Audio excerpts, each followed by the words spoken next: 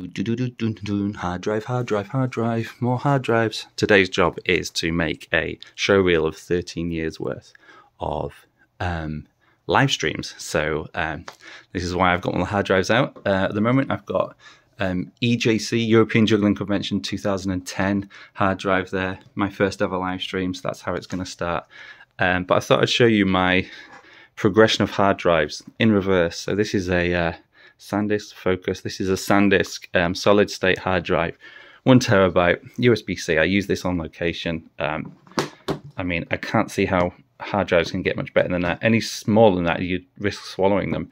I still archive though onto spinning drives, these smaller ones, which I've been using for years, which is why I've got so many of them. Obviously, back in the day, we were using big hard drives like this. And up to 4 terabytes, so pretty good. They did need to be powered, which is what that box is down there. And sometimes they had to switch on as well, because you wouldn't want your hard drive on the whole time. USB mini, USB 2, whatever that is. Faffing around with weird power supplies, and also they're in these metal enclosures, so they weigh a ton, including this drive, which is, or especially this drive, designed by Porsche, LaCie drive.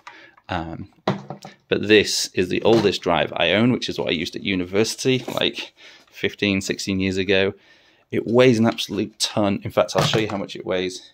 It weighs 1.3 kilograms and USB 2, but Firewire 800. I used to use this at home on my Mac and then throw it in my bag and use it at the editing suites at university. So for comparison, 57 grams. So I hope I have enough footage here to make this show reel.